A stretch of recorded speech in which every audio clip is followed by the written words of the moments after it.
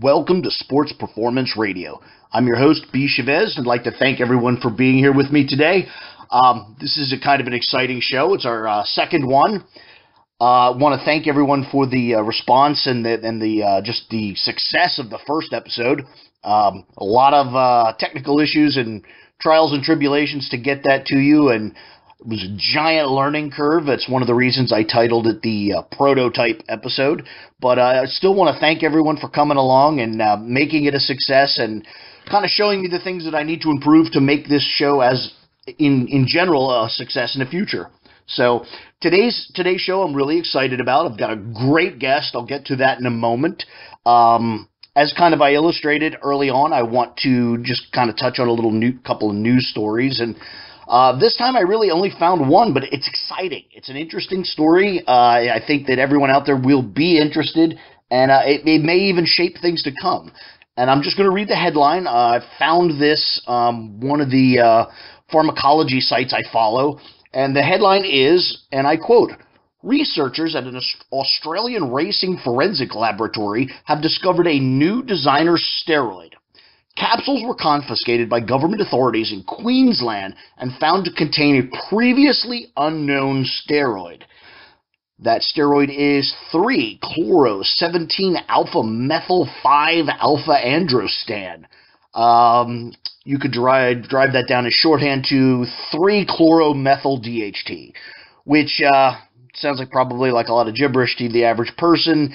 In chemistry terms, the closest thing I could think of that might be like is that's a halogen ring. So that would be something like a halogenated masteron. It's kind of a halogenated DHT derivative. That is very interesting in itself. The article goes on to say, and I quote, "There are no patents nor scientific articles in reference to this substance in official channels." Meaning that this is very possibly a truly innovative compound. It means that someone went out of their way to create this.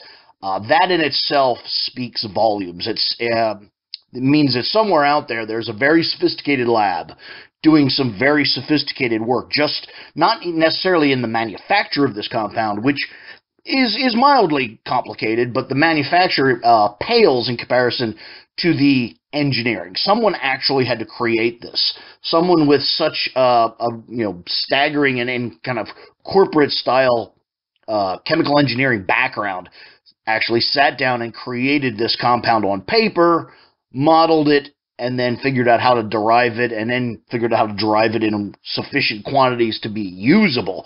So this is really interesting. I find it interesting that it happened in Australia.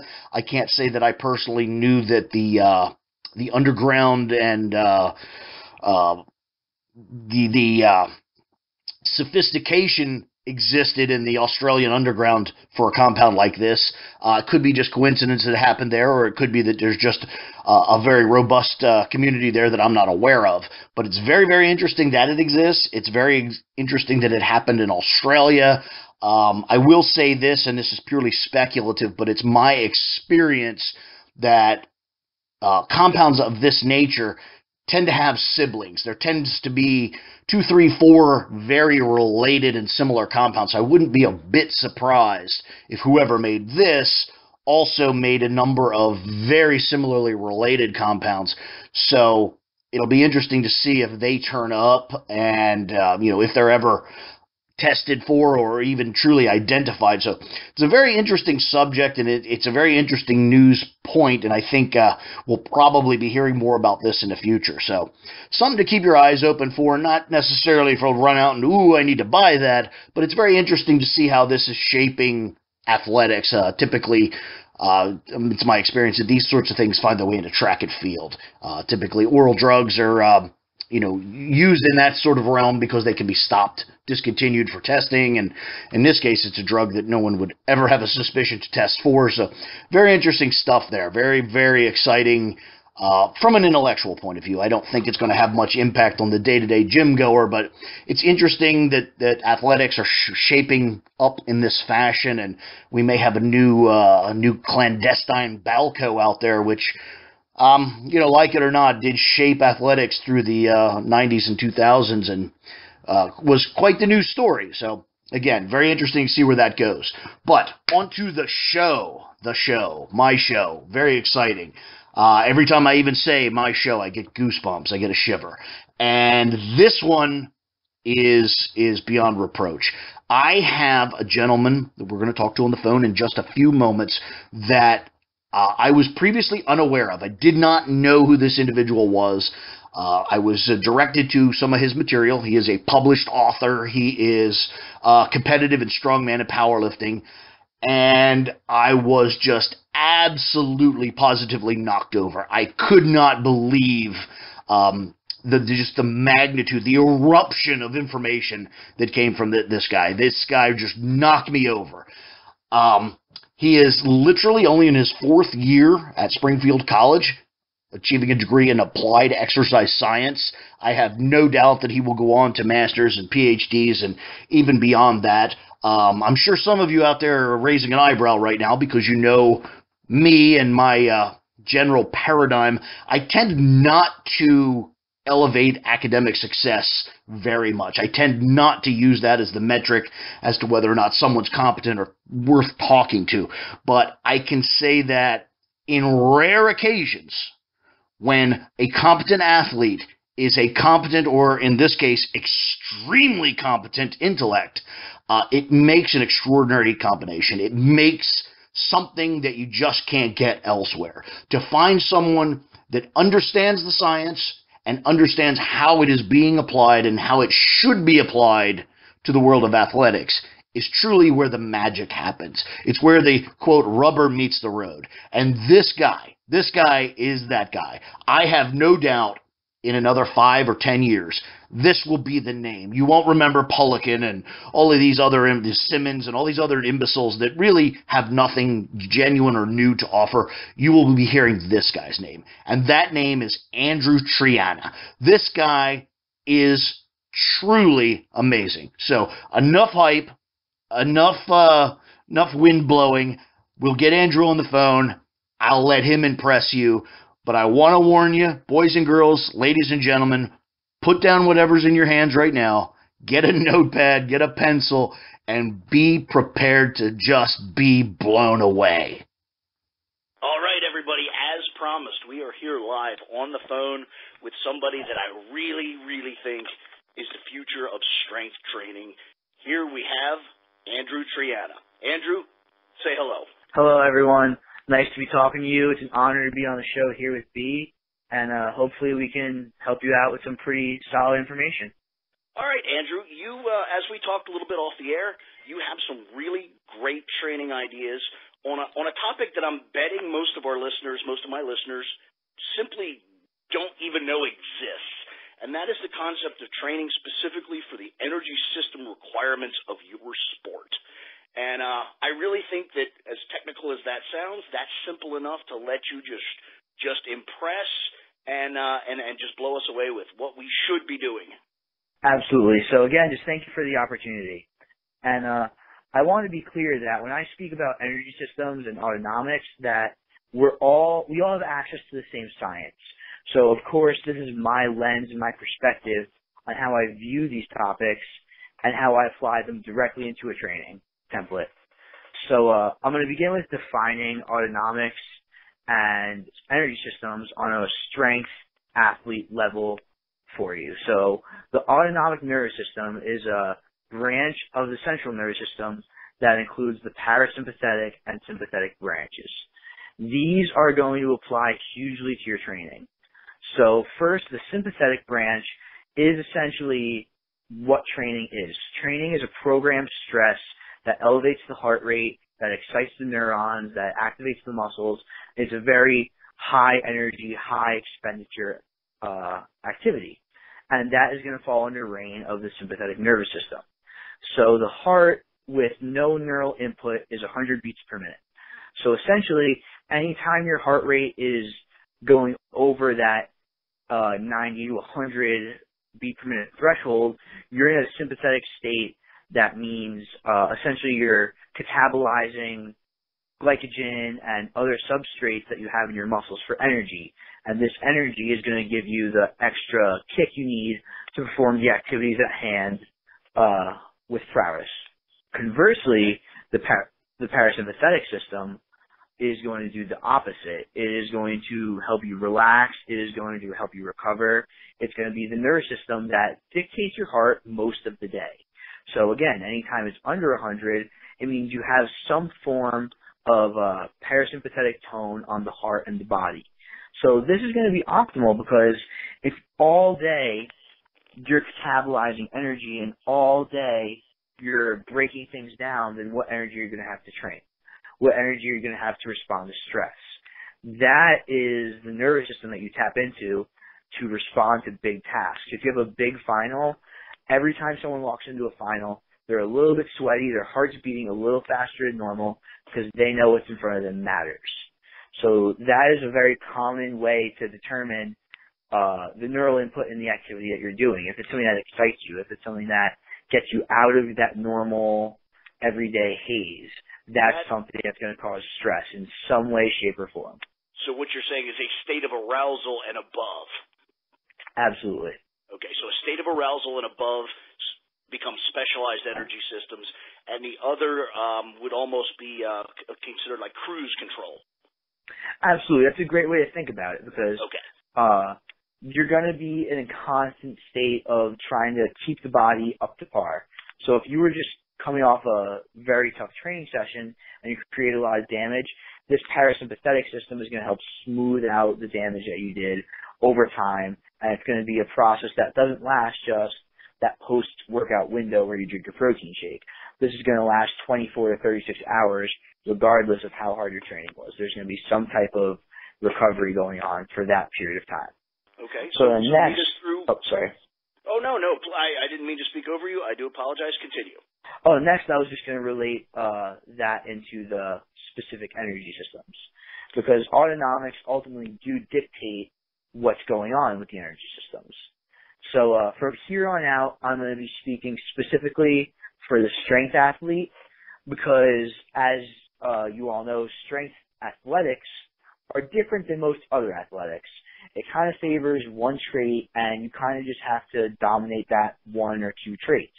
It's not like other sports where there's multiple kinds of activity, like soccer where there's running. Strength athletics are very specific. So the three energy systems that the human body can primarily use for activity are going to be the aerobic system, which is supplied by fat stores and longer chain molecules of energy. The glycolytic system, which is going to function mainly on glucose, and the phosphagen system, which is going to function mainly on ATP and creatine phosphate. The electron transfer system, that third one. Absolutely. Okay. So all these are intertwined, but they do have clear definitive differences. Now, are you approaching them as a cascade type scenario, or are you literally compartmentalizing them in this kind of training model? No, they're not necessarily linked to each other. It doesn't go, one exercise doesn't go through everything. Things can absolutely be specialized. I'm just identifying that there are three different chains, or three different areas that an activity could fall into. Excellent. Okay. So, specifically for the strength athlete, the aerobic energy system is going to be different. Whether it's powerlifting or strongman or Olympic lifting, aerobic for us is very different than what aerobic would be for a marathon runner. Aerobic for us is going to be 1 to 2 minutes of activity because anything beyond that isn't necessarily going to carry over as well or be as efficient as it could be. I'll get into more of that later, but there is a different aerobic need for the strength athlete. I'm not saying anything else is wrong, but I'm just saying it's different than you would define it for a different athlete. And then that is going to travel down the other energy systems that's going to affect those as well. The glycolytic energy system, which functions mainly on glucose, is going to be very important in a way that isn't directly important to the sport. So now that's going to make a lot more sense in a little bit. Then finally, the phosphagen system is going to be the main powerhouse for the activity you'll be performing as a strength athlete. However, when you go into building these systems, that's when things get a little tricky because then the glycolytic system and the aerobic system then will start affecting the phosphagen system. Now, when you say building these systems, you are literally, I'm correct in assuming you're referring to erecting improvements in the performance of these individual systems. Yep. So each system can have a different capacity. They're not by any means the same because your aerobic system is high, your phosphagen system can be weak and vice versa, and any mixture of the two. So, for example, if a marathon runner was put on a football field, with a football player, and the football player, assuming being highly trained at like a collegiate level, would most likely outperform in the 10-yard sprint the marathon runner. Now, it won't be time. The best way to measure the phosphagen system's efficiency is the maintenance of top speed. So let's say I have a couple of trials we determined that the football player's top speed was during the 10-yard sprint where he was at 7.2 seconds. We'll just say that for, as a reference point. Okay. A measure of his phosphagen system would be how many times he can maintain 7.2 before we see a drop-off. Now, that top speed can be different than the marathon runner, which would make it harder to measure them equally. But when you look at the 10-yard sprints, like I said, how many times he can maintain his top speed, that gives us a more unbiased view of their phosphagen system. So basically, you're measuring that performance of that energy system, as in, to turn it into terms that maybe listeners would immediately understand, is doing 10 sets of 3 without a measurable drop-off is a good representation of that, or a specific energy system.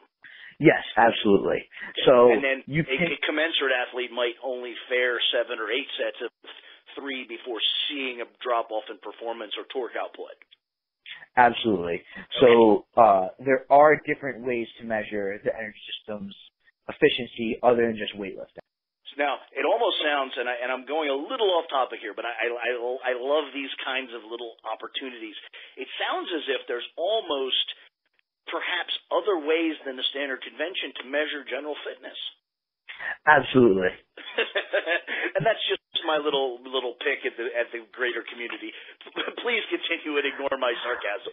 No, of course. Well, I just want to address that really quick because you, I'm sure, more than anybody else coming from a heavy science background, you can't just ask necessarily broad questions. What are you testing? I can generally test the fitness of something about you, but I can't necessarily test all of the fitness or your fitness level of all of these energy systems at once or with one test. So it's really what are you testing? CrossFit has fully convinced the universe that you can improve every aspect of everything simultaneously. Yeah, you're right. I mean, because those skills transfer so well, but that's a conversation for a different time. Indeed. So now, please continue, and I will stop interrupting. No problem. So now the reason I defined the energy systems and the autonomic systems separately is for you to understand them unbiasedly on your own, because now is where I'm going to begin intertwining them and drawing connections between the two. So now, like I said, strength athletics are mainly a phosphagen-based sport. So it just so happens that phosphagen-based activity really has a profound effect on spiking the sympathetic nervous system. Now, this is because to produce maximum force or a very high amount of force, which is what the phosphagen system is capable of or responsible for, you need a lot of recruitment. You need a lot of the body to work together at once to produce that. You can't produce a high amount of force walking on the street randomly, right? Like whenever you hit a max lift, you're warmed up. Everything's firing on all cylinders. And this is where the sympathetic nervous system comes to play. And this is especially why it's important to have a healthy balance of autonomically for a strength athlete. Because to get that biggest PR, you need to be as sympathetic as possible to really make sure everything's cooperating. So there is a very important and profound link for strength athletes training in their energy system. But that's nothing groundbreaking. Everyone knows that if you want to get stronger, you got to train hard within a certain rep range, and it's nothing crazy. Like, it's a almost quantitative, unargued way to get stronger. If you do heavy sets of 5, you're going to get stronger. That's not new. But what I am trying to open a lot of people's eyes to are the link between the aerobic energy system, like I said, for strength athletes, and the parasympathetic nervous system. So a lot of people will agree that the more frequently you can train, you can hit a muscle group, the more frequently you can get in the gym and actually do something productive, ultimately the greater progress you should make. So now, if there was a way that in your training you could improve your ability to recover, that would be great. So that's the link I want to draw between the aerobic energy system and the parasympathetic nervous system. So okay. I do want to throw in some maybe different language because I mean, even between just you and I, you have a vast academic background, and I have an academic background, possibly not on par with your own, but just the difference in the generational difference, I hear a lot of language differences. And one of the things I want to throw out here is in my realm where you're talking about, the states of arousal and how you need to be warmed up. In my time, that would have been very heavily underscored with elevated catecholamine levels. That was an adrenaline-based scenario.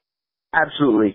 Catecholamines are actually the driving force behind the sympathetic nervous system. Okay, I think that's a very important point to hammer is, if you're excited, if you're in that fight or flight kind of scenario, that's where you're talking now.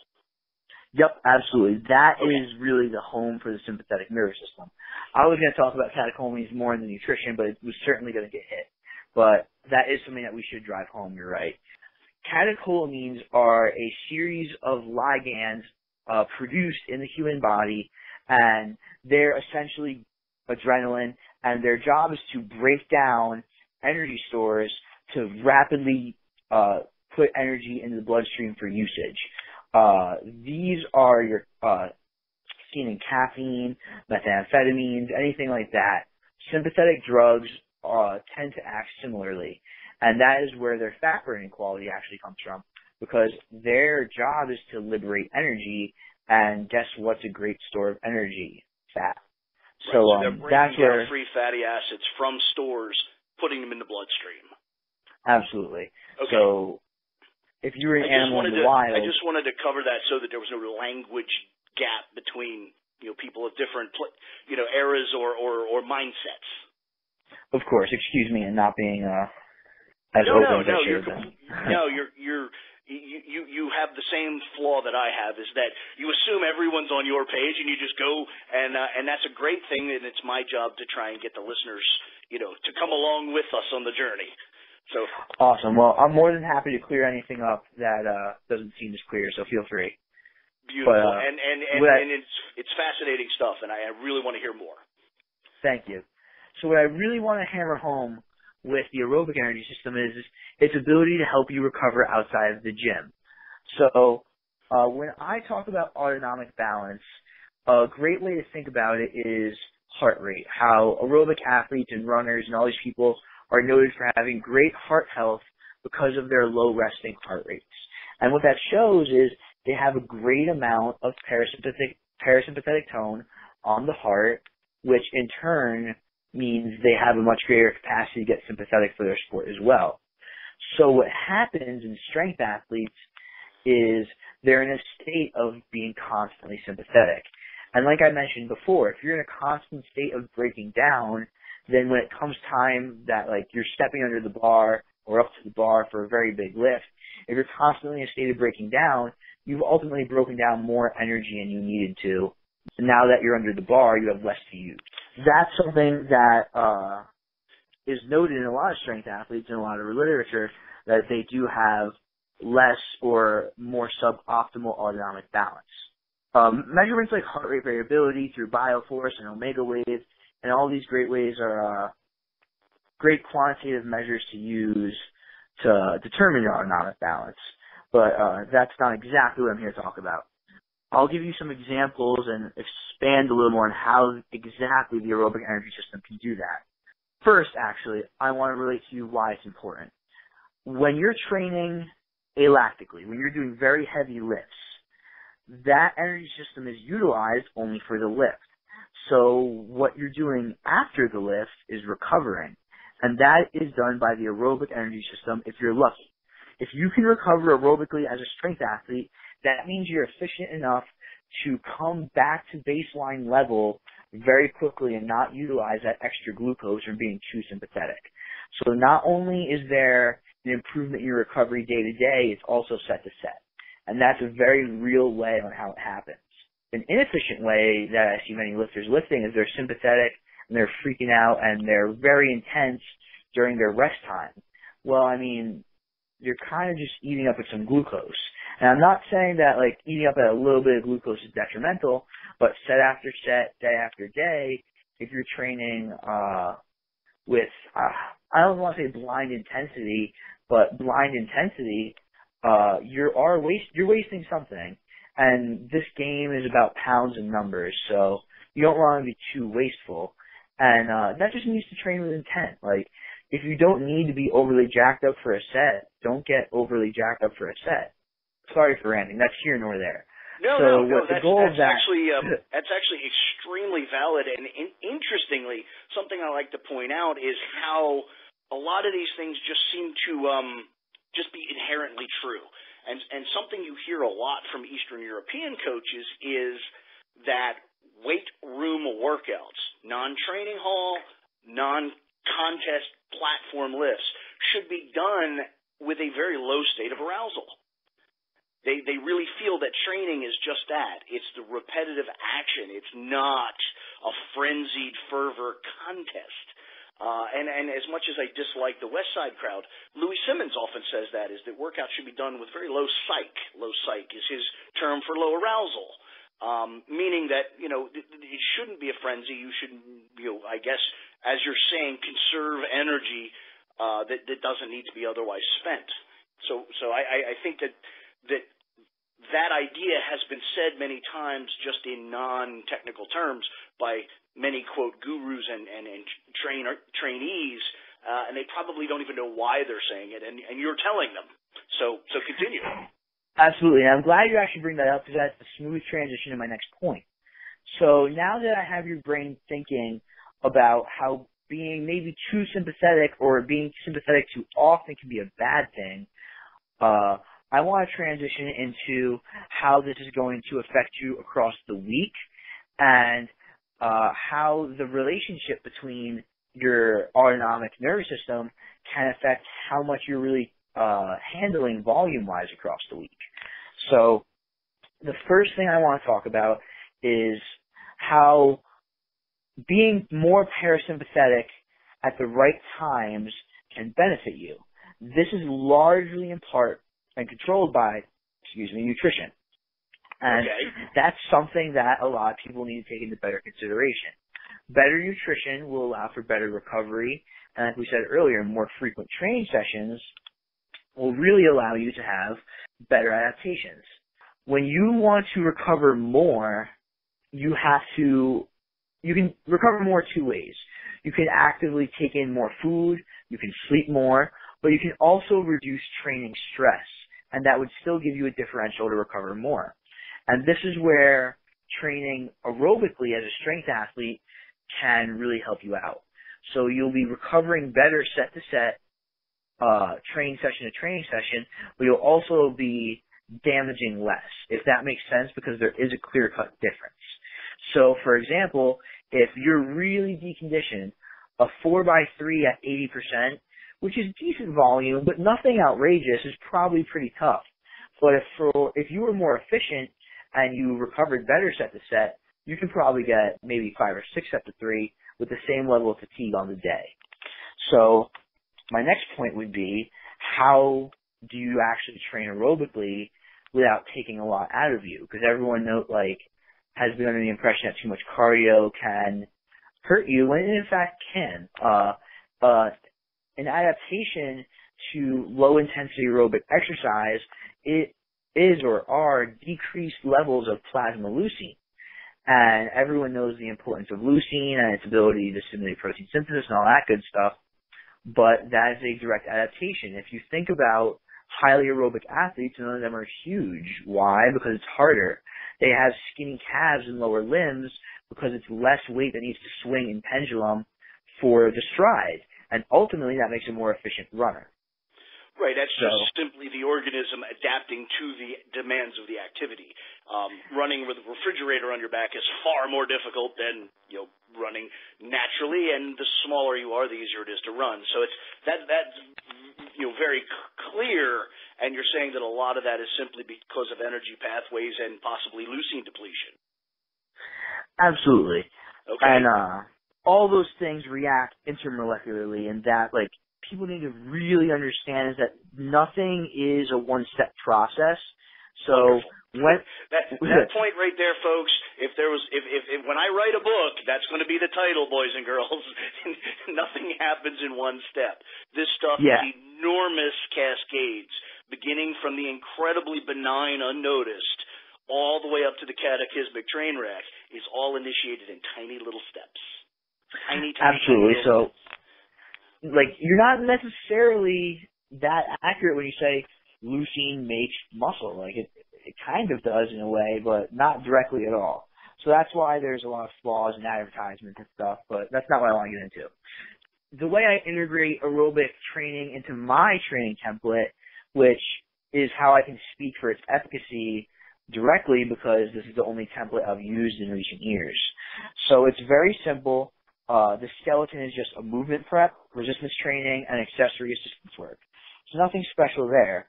But what is different than what most people do is I program all of my aerobic work and my specific work capacity work, which would be your plyos, your med ball tosses, things like that, into my movement prep. So there is a mild pre-exhaust, pre-fatigue factor that plays in, which I actually don't mind. I actually like it better because performing lifts under more fatigue essentially will give you a bigger peak with the type of periodization I use. I heavily follow block periodization, and for those who are familiar with it, it's one of those brutal types of high fatigue things, and then, I almost feel bad saying that as an oversimplification, but you work really, really hard, and then when you step on the platform, you PR your squat by 50 pounds. That's right. And I'll just interject here. I'm assuming that anyone taking the time to listen to my podcast and my radio show would have a pretty solid understanding of block periodization. And I also will point out that everyone I interview, this comes up. This seems to be kind of the bedrock of what every successful person out there is doing in the world of training and programming. But block periodization is just a simple concept of taking blocks of time, a temporal unit, this month, 2 months, 3 months, some people measure it in weeks, some people measure it in workouts, but it's a matter of from this date to this date, that's a block, and I'm going to do something rather specific during that time, and then I will transition into a different block and a different block culminating in a goal. It's simple periodization. The block part is because it's segmented into relatively uniform time frames. So I just want to throw that out there in case someone doesn't immediately grasp block periodization, but if you have any intention of being a successful weight trainee and strength athlete, you better get with the program, literally. So great words of advice for anyone that wasn't familiar with it. Yeah, I hope that there's no one out there that isn't. I hope I'm talking to the ether. I sincerely do. So please, continue with this block concept and basically how you lay it out and structure it and why. Okay, thank you. So, first I'll attack the movement prep, like I was saying. So whenever you talk to anyone, movement prep, I use in exchange for the word warm-up. I think it's a poor word. I don't want to get into it. But movement prep is essentially my warm-up. So what are the goals of the warm-up? And please do not think raise the heart rate. It's going to happen anyway. You already know why. The biggest goal is to prepare the athlete skeletally and neurally to lift. Other ones include injury prevention, holistic movements, and things like that. So you get the idea. But here is where I program my aerobic work for two reasons. The first being that it kind of acts as a buffer for the day.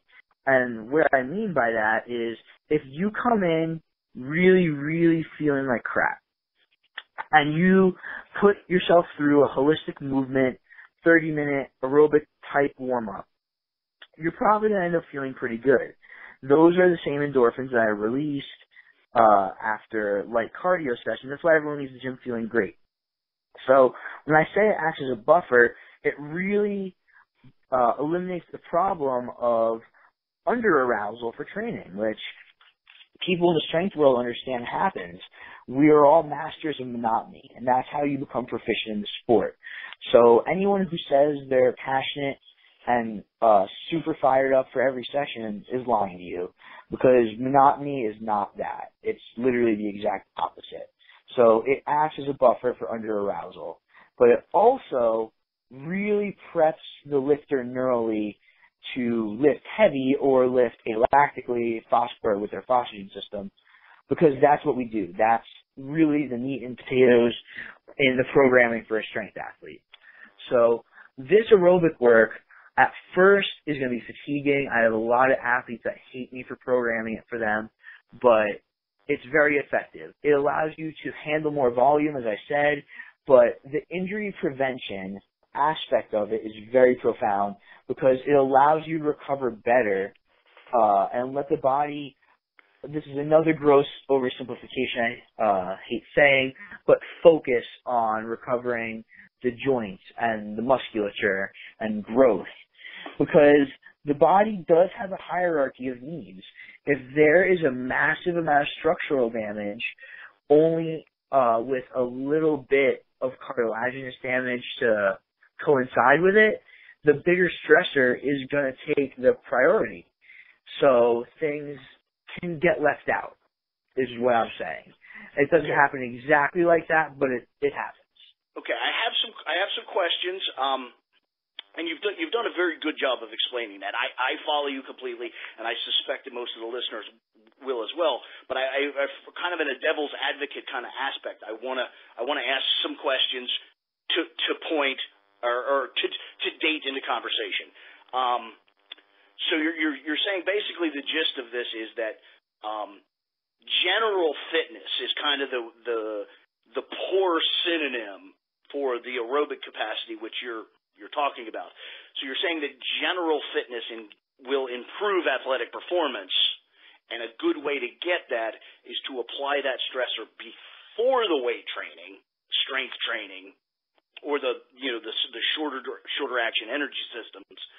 I can certainly see how that would allow, as you said, it is a bad word, but that would allow a much greater warm up and a longer focus period. I find sometimes that from people walking in the gym to walking under the squat bar, there's not enough transitional period. There's not nearly enough time to get one's psyche and skill levels and everything focused into that time. So a protracted warm-up, if you will, could certainly clear that problem up. Now, question I have, being the technical geek, what metric are you using to measure this as saying, well, it definitely is aerobic? It's going to be, fitness improving. What metric are you using? A heart rate, or just a general duration, or just the general concept of, yes, you are working hard? And then after that, my question would be, knowing how the Krebs cycle, the acetic acid cycle, and the electron transfer system and all those things work, is it possible that some of the metabolites of low-intensity aerobic work could actually fuel the glycotic system? Absolutely. So you have two really good points there that make a lot of sense. So what I do want to remind everyone is we're talking about the aerobic system of a strength athlete, which has very different needs than other athletes. So let me gather my words. So from a metabolite stance, small amounts of metabolic waste building up in the blood stimulate what's called vascular endothelial growth factor. You do notice the growth word in there. It is a downstream protein that is related to growth hormone. Growth hormone increases and changes in the hormone itself. So by stimulating that, you begin cascades that bring other ligands and peptide proteins and things of that sort to the table that are advantageous to training. This is going to include IGF-1, and all those peptide proteins and ligands that are present and shown to improve performance. So that is on that end. Genuine anabolic stimuli downstream, clearly, but genuine anabolic and performance-aiding downstream contributors can be brought to work by literally a catabolic activity. Absolutely.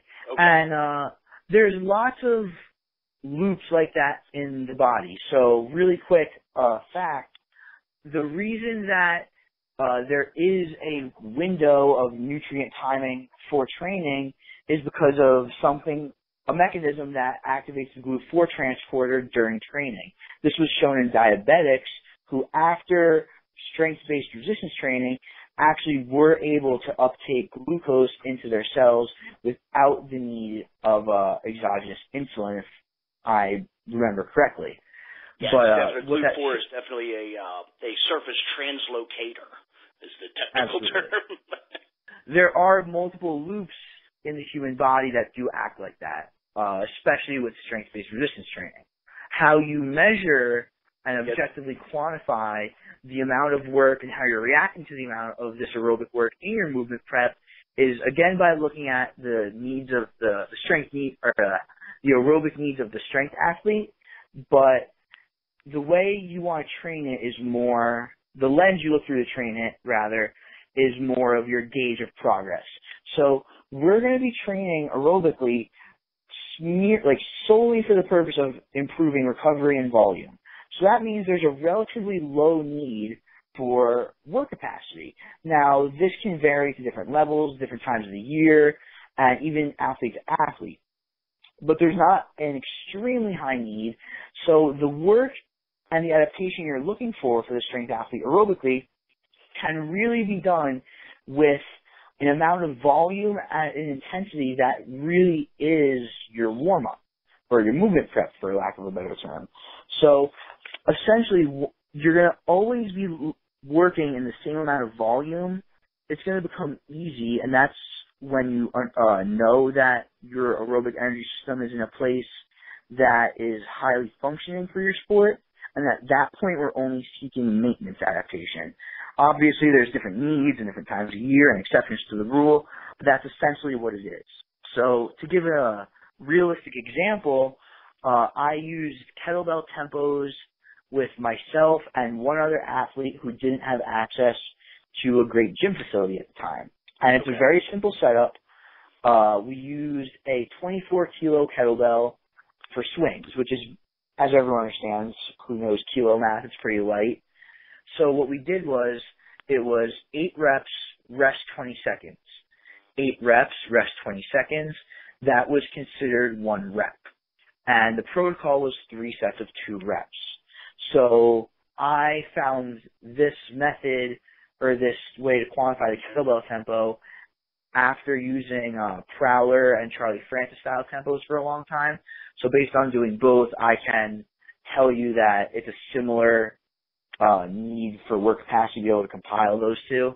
So that's why I do want to interrupt you there just because I need a grinectomy. I'm grinning like a complete jackass because I don't hear Charlie Francis's name nearly enough. He is the guy that literally opened the world to true fuck Louis Simmons and a bunch of those dimwits. Charlie Francis is the guy who elucidated what speed in relative to strength is and why it's important. And I just don't hear his name enough. And I even if the show runs over, I have to say that over and over out loud. Charlie Francis unfortunately died a few years ago of cancer, but he was the guy that put speed in speed strength. So there you go, please.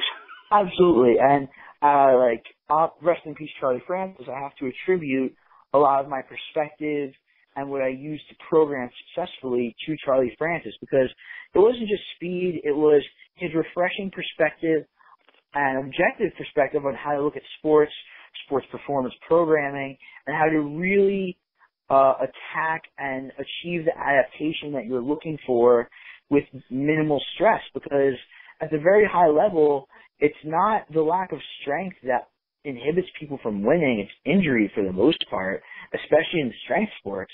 So if you could get more out of less, I just don't understand why you wouldn't. That's absolutely, I do attribute Charlie Francis giving me my appreciation for the aerobic energy system as well. For all the Charlie Francis fans out there, you know where to go for reading.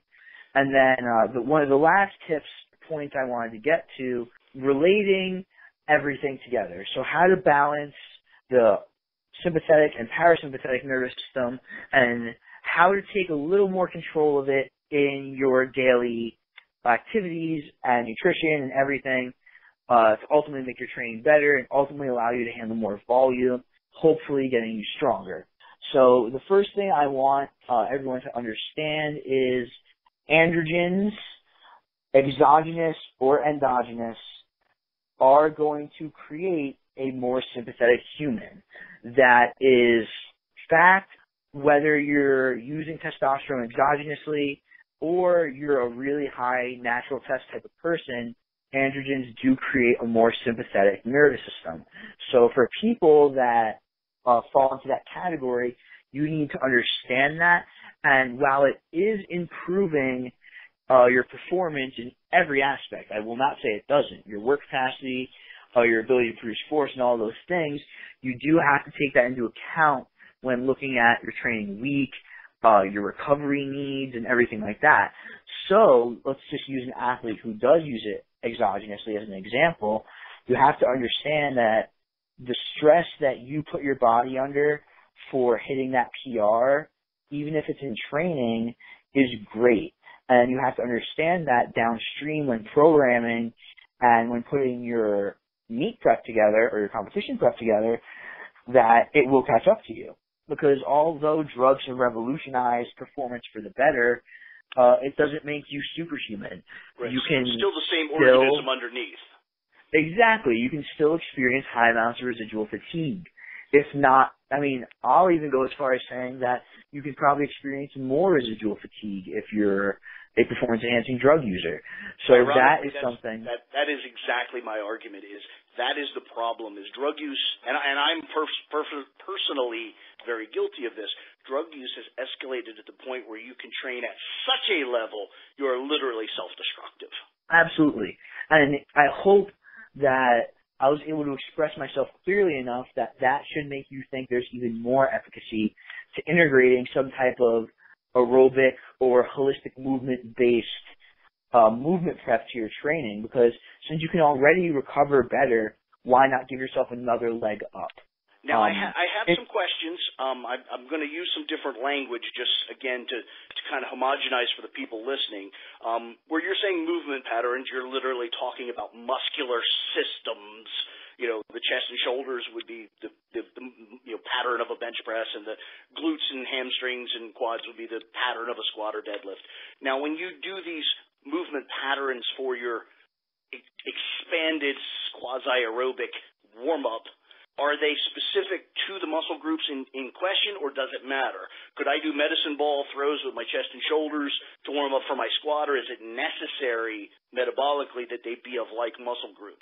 Must there be a homogeny, or is it just a metabolic issue and it doesn't really matter? Well, unfortunately, just like all programming questions, the answer is yes and no. Of course, there can't be a straight answer. In programming, it really comes down to, can you defend your case? Honestly, you can take something that's seemingly idiotic, but if to the person that programmed it, they have a reason, and that reason is in line with their long-term plan, you can't really say no. Of course, the answer is yes and no. But I'll give an example of how I program and how it changes this movement prep throughout training blocks and training goals. So currently, I am in transition to my second block of a 15-week training cycle, so I'm still relatively new, and my movement prep is still very generalized. So, for example, I had a bodyweight medley, which included a reverse grip push-up, a neutral grip pull-up, a kettlebell single leg RDL, and a single leg box squat. Is that necessarily specific to what I was training that day? I mean, yeah, I did kind of everything, and I squatted that day. Yes and no. At that point, I think it's healthy for the athlete to get out of their specific movement patterns often, especially farther away from the competition. Because injury does come with monotony as well. If you only squat, bench, and deadlift every single day for a year, you're more likely to get hurt because of the frequency. But if your shoulders and your hips are able to do single leg work, are able to translate through space more stably, are able to do different things, and are experiencing different ranges of motion, then your body is going to have a more complete musculature to support you. Because squatting, benching, and deadlifting, if you're doing it for max weight, it's a compensatory pattern. So there are certain muscles being overactive to make the lift better, certain probably under, and things like that. So earlier in your training cycle, by including various types of movements, Turkish get-ups are a personal favorite, anything like that, you're really doing yourself a justice by creating other movement patterns that are effective and efficient as well. And ultimately, that's also how it can help you stay injury-free. I hope that makes sense. It does, and as something I spoke with on my last guest, Patrick Castelli, is so much of this stuff just seems to, no matter what the person's perspective or origin, when you start to really talk to successful people, the same fundamental ideas keep shaking out. They're just immutable and unavoidable, and that's one of them. I had a lot of exposure to Eastern European sports science, and they would always talk about body awareness and general fitness, how they pressed athletes, Olympic caliber weightlifters. They pushed into martial arts simply to help broaden their motor patterns, broaden their proprioception, and broaden their general fitness. The more things you're good at, the less gaps there are and the less vulnerable you are. And that seems to be what I'm hearing from you, just in different language, and it's wonderful. I'm just very fascinated about the contiguous nature of thinking from very different points of view. Absolutely. Like, if you still think that training is about the muscles, then you missed the boat, because it's about the brain. How do you think these skinny little dudes at like the 69 kilo weight class in lifting are putting 400 pounds overhead with like next to no muscle mass, for what we consider muscle mass as strength athletes? You know what I mean? So there's certainly something to be said for the brain doing a much larger part of the lifting than the muscles. Something I wanted to cover, because everyone knows about the sympathetic drugs. Everyone knows about caffeine and all these other drugs that get you prepared to train and things like that. A parasympathetic drug that is prevalent in the community that also has a negative connotation I want to address is insulin. Now, I'm not saying that insulin is something that everyone should go inject because it'll help their recovery. I'm saying if you fit the population of insulin. If I could stick in here a point, just to dumb the language down to such a level, everything you spoke about in the arousal side is, if you want to use bro science words, they're catabolic. That's all breaking something down, making it available to spend on the short term. And now you're looking at the opposite side. It's the anabolic or repair and replenish side. Insulin is highly reparative, restorative. That's what its job is there's food now, eat it and save it. And so just, kind of taking such high-minded science and dumbing it down to the bro level this is the mirror of that. This is the anabolic side of things, correct? Yes, absolutely. And going back to what I said, how I can't really say insulin shuttles nutrients to lean tissue, it's because technically it's only anabolic to fat tissue, meaning it doesn't actually create an anabolic response in the muscle cell. It's anti-catabolic, which is a different story, but just to debunk that common myth, that is the facts on insulin. So why is it combination of GLUT4 upregulation via exercise and insulin can in fact be a pro-anabolic issue, but that's molecular chemistry that we don't nearly have the time to tackle. Exactly. Essentially, in the simplest terms, view insulin as an opportunity for the muscle cells to take it one step further. Using insulin will help shuttle more glucose and more nutrients to the cells, but something still has to happen once they're there. Imagine it as encouraging the use. So the reason this is great is because, like I explained earlier, there is a priority list on the body of what needs repair and what needs to be dealt with. So with more insulin and giving more opportunities to multiple different tissues to repair is what's ultimately going to lead better recovery. So this is also going to help you recover, like I was talking about, parasympathetically outside of training as well as within training. That's the efficacy for using insulin. More volume. And as you very astutely and very, very appropriately mentioned, this is all cascade. Every action is connected. And there is some research out there that suggests that parasympathetic nature of insulin is continued on downstream into other peptides and other, neurological mediators. Not only is it in and of itself kind of restorative / anabolic, but it may possibly initiate downstream effects, improving sleep and all sorts of other things. There seems to be a choline connection many stages down the road. So it's basically is the mirror of all the bad stuff you've been doing through your waking hours. Absolutely. So now, the last thing I want to talk about with insulin is the population. Okay. I am not by any means recommending that everyone goes and buys insulin at their local Walmart and just start injecting it right away. You have to understand there are potential negative repercussions as well, including, obviously, everyone knows about going hypo. But if you're a dedicated athlete, you should be on some type of meal regimen, which that in and of itself should solve the hypo problem. The other repercussions I wanted to make note of were there are potential long-term effects of insulin abuse, i.e. using it 7 days a week, too high of a dose, exceeding, I'd say, like in the 30s, the 50s IUs a day. Those are doses that are less commonly played with and understood, so that is a gray area where there is potential damage that you can run into. That definitely exists in the bodybuilding world. I've seen those numbers and much higher. And yeah, there is definitely wild alterations to blood lipid profile and possibly even atherosclerosis issues, but that's really not where you're at here. And I also would like to interject, generally athletes, particularly strength athletes, have very high calorie load diets. So you are talking about an elevated insulin level, whether it's exogenous or not. Absolutely. Insulin is a direct response to carbohydrate load.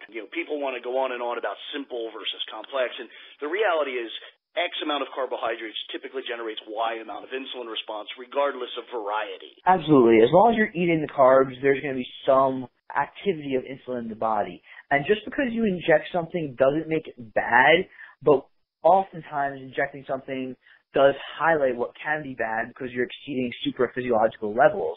Now, that's not to say that you can't have bad effects not injecting insulin. Look at type 2 diabetes that's sweeping our country. Those people don't inject insulin until it's too late, but they still have very serious insulin-related problems. So no matter whether it's injecting or not injecting, there are always things that you have to look out for. And acutely, there are some positives, which is seemingly ironic when talking about with insulin. People have anecdotally been able to see improved blood glucose levels even after the cessation of insulin use, as well as an increase in natural testosterone via decreasing binding of proteins like albumin and sex hormone binding globulin. So there is a positive side to it as well. But which just further correlates the interconnectedness.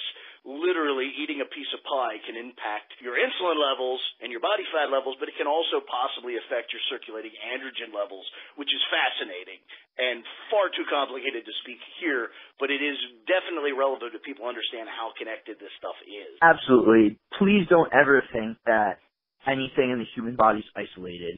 At the end of the day, you're one organism with billions and billions of parts of you, but they still ultimately are interconnected somehow, some way. The last thing I wanted to cover as far as supplementation went are antioxidants, rhodiola, and other stress reducers. So now, the first thing I want to say is training is programmed stress.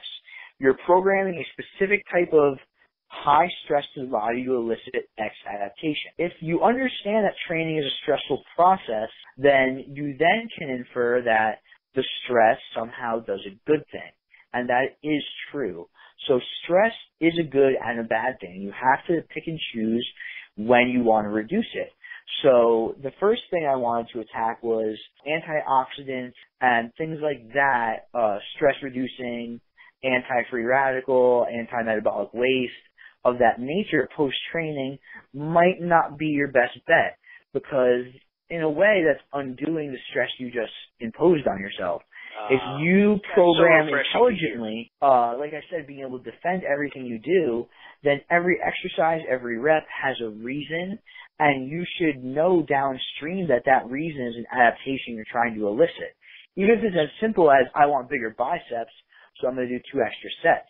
But that's still an added stress you're imposing for a long-term adaptation. That's so refreshing to hear. I actually had that very conversation with one of my clients not long ago. Is I had programmed, they were a bodybuilder, physique athlete, and I programmed them to do a certain amount of, quote, cardio. I hate the word, but we'll use it. An aerobic activity for the purpose of burning energy and hopefully fat. That's what I call that.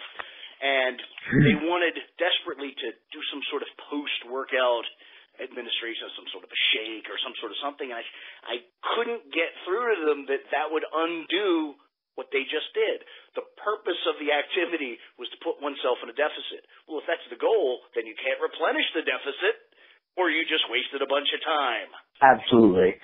So that's the first thing I want people to think about when they're picking up this type of anti-stress phosphatidylserine, all of those types of supplements that decrease stress and decrease cortisol. Cortisol's not a bad guy. Like, he's one of the driving glucocorticoids in you getting energy for training. All of these are important. Like, higher cortisol levels post-training mean higher recovery post-training downstream. So by inhibiting these things, you really might be doing yourself more harm than good. So that's one way to look at it, where conversely, I actually recommend rhodiola rosea as a supplement to a lot of people because it does reduce stress as well. It's an activator of the parasympathetic nervous system because of multiple different mechanisms. So if you can accurately depict when there's a time where you want to try to lower stress, then that would be the proper time for an antioxidant supplement of that sort that I was referring to. The language I use to intimate that very concept, and I have a very similar concept in my programming, is I consider that and say ZMA and even green tea, as ridiculous as that sounds. It's ECGC is actually a valid drug dealing with PhD caliber people. I just put them under the blanket heading of depressants. All day long has been an arousal stimulant, and now we're going to apply depressant compounds to bring you down. Absolutely. That's essentially what I'm getting at. The 3 supplements I mentioned, or drug interactions, whatever you want to call it, the androgen, the insulin, and the stress-reducing, are all highly effective methods of intervening with everyday physiology to improve your performance if you know how to use it adequately. And that doesn't mean taking more. That means understanding its purpose and programming it as a part of your program. Your program isn't just your training. It's the other 23 hours of the day. It's everything else that can get you to train better, train harder, train longer. So my biggest takeaways for the day as I begin to conclude all of this are that it's not just what you do in the gym. It's outside. It's all the interactions around the gym as well. All of this really comes down to being a long-term planner. What I mentioned about the aerobic work and programming everything for an energy system and for a reason isn't necessarily the way to increase performance acutely as best as possible. Because what we are aiming for with that type of training, implementing aerobic work, is downstream work capacity to handle more volume. So just in that aspect, you're looking at anywhere from 4 to 10 weeks where you're going to be working towards something that isn't necessarily a competition.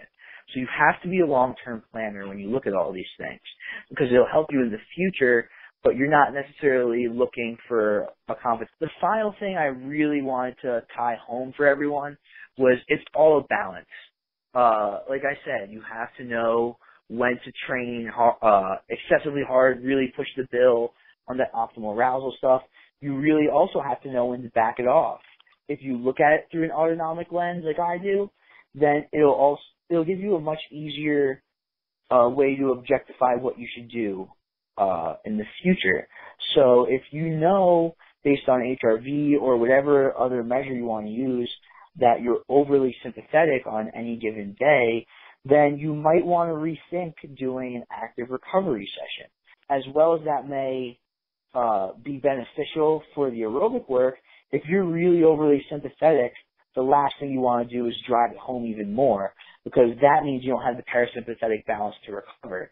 So on that night where you're overly sympathetic, it might be better to get some extra sleep or eat some extra food. So be objective in realizing where you are in that yin and yang balance. That is how I want you to be picking what you do and why. It's not just because you feel something. You have to objectively look at yourself on this scale of balancing between sympathetic and parasympathetic, between hard work and recovery, and between this energy system and that energy system. That you're always somewhere in the balance. You're never perfect. So you have to really look at where you are and why you're there and how you got there before you choose how to fix it. And that really does apply to injuries, training, and anything outside that. All right. It's really fascinating. A lot of existing kind of long-term ideas there that you kind of come on yourself and then phrase differently and created a package, a paradigm that I don't think existed previously. But there's an awful lot of existing material in there that you've encompassed, and I'm really excited about this, and I really think it's something that we probably would need to talk about even more later. But I do have a couple of questions, and I kind of wanted to keep them till the end here and just kind of do it in bullet points. One is, if somebody tried to implement your kind of expanded, almost aerobic style warm-up, how much short-term decrement, how much will it hurt them initially in terms of performance in the core movement that they're going to do that day, and how quickly will that decrement fade, or is there even a decrement? Am I creating something that doesn't even exist? That will depend largely on A, training age, and B, I hate the word conditioning, but their current work capacity state. If you're someone who's deconditioned, then you may see a decrement. I have maybe seen a decrement in performance with 2 athletes that I can think of off the top of my head, and they fell into the A, training age, and B, deconditioned category. The first one, obviously I'm not going to use any names because confidentiality is very important when working with people, but he's on the older side, and he had only been training in the strength world for, I think it was over a year. So he had already began to develop these bad habits, but didn't have much adaptation to fall back on. And his decrement was not in intensity, it was just in volume, ability to handle volume. So after the warm-up, he would just always fall 2-3 sets short. But that isn't anything that I would personally count as a decrement in performance, because if you're in bad enough shape that I do intend for all this aerobic work to be very submaximal. If you're in bad enough shape that something that submaximal gives you a decrement in performance, then something leads me to believe that you weren't hitting a lot of volume to begin with. So there's that first. So it's a very self-limiting system. Is that it, absolutely. If it harms you, it's harming you. If it's harming your performance, it's because you desperately need this aspect. Absolutely, and that's your biggest flaw. And the best way to implement it is, honestly, the nice thing about being a strength athlete is there's a lot of variety that you can use for your aerobic work because the requirement is relatively low. So you can recruit something where, like a prowler, where you can go 20-yard run, like not a sprint, but 80% of your speed, take 30 seconds rest, push it back, and aim for a total of like 6 to 10 reps there. 10 being where you're really peaking your work capacity, and 6 being where you're really developing it, and especially if you're on that lower end. I think using this prowler example, because that's how I typically, it's a very common way that I program it, if you're anywhere under the 5 to 6 rep bell curve, where if anything like 5 to 6 reps decreases performance or significantly fatigues you, then you're being severely inhibited performance-wise because of this lack of aerobic capacity. And then that's a completely valid metric. That's what people need to take home from this, is that, if you can't do that, and we're talking, what is that, a grand total of probably 10 minutes?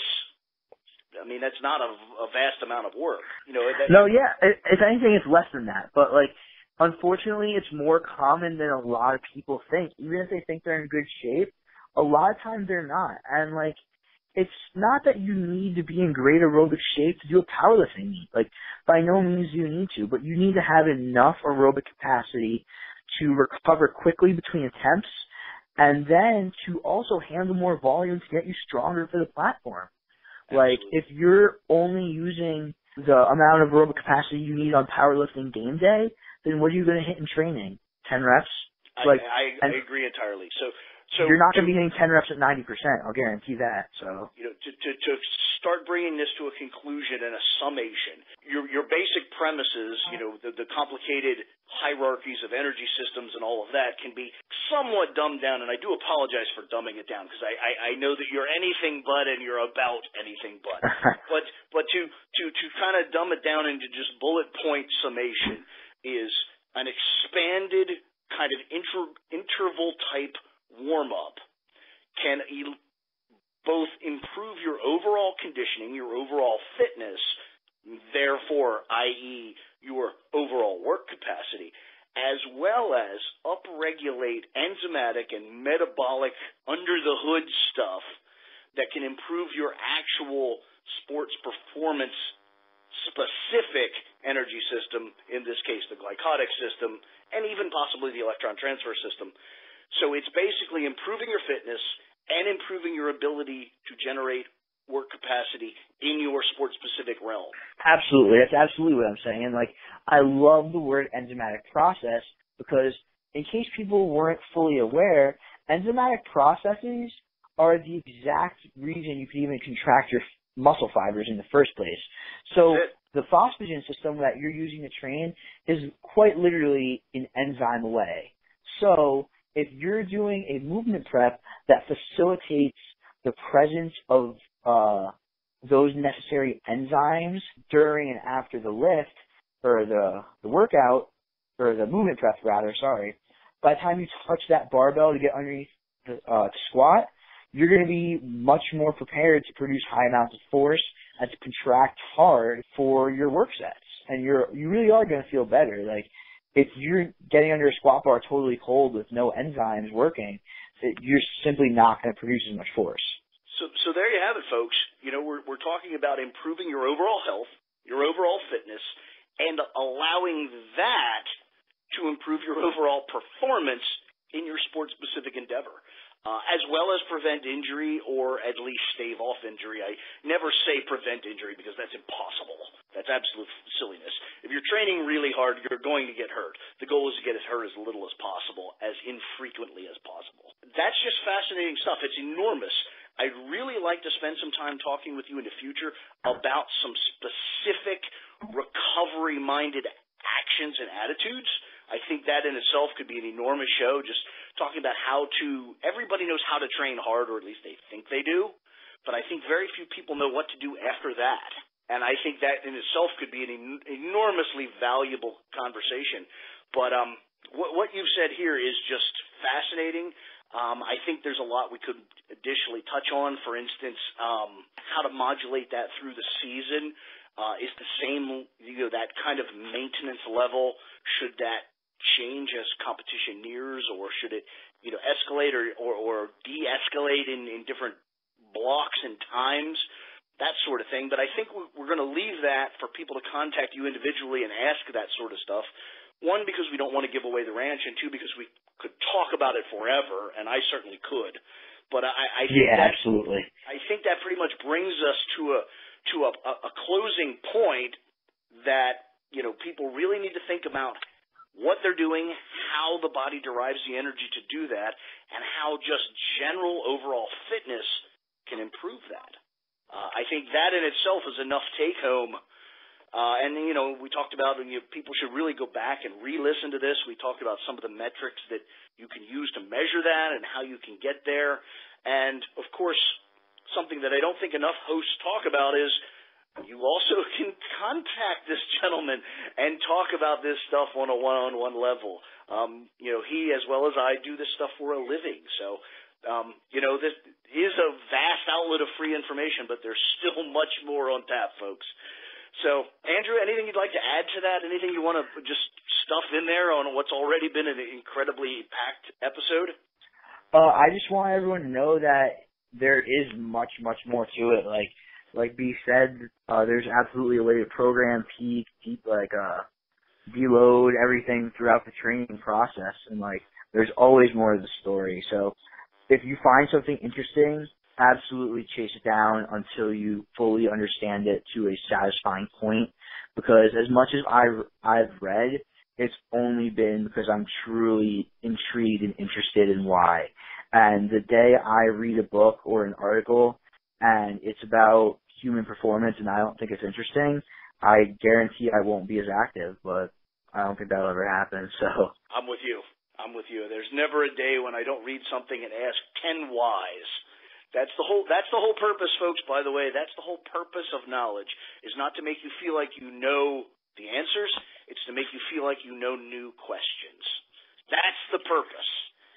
If you, quote, learn something and it doesn't make you ask 3 new questions, you didn't actually learn something. So, couldn't have said it better myself. I really appreciate being on the show, B. It was a great experience, and I hope it continues to be successful for you. I think with guests like yourself, there's no way we can't be successful, and I sincerely hope that people pay attention to you, that they contact you, that they follow you. We'll put all of that information in the summation of this video and the podcast page. I sincerely hope that this opens people's eyes to the value of energetics, energy systems, cellular energetics, and most importantly, how that all revolves into or should recovery. So, wow. I'm going to run through this and probably listen to this show myself 10 more times. So I think that's about all we can say on the topic for now, and I think it's a great place to sign off. Andrew, it's been an absolute pleasure. Thank you so much, B. It really has for me as well. I'll talk to you soon.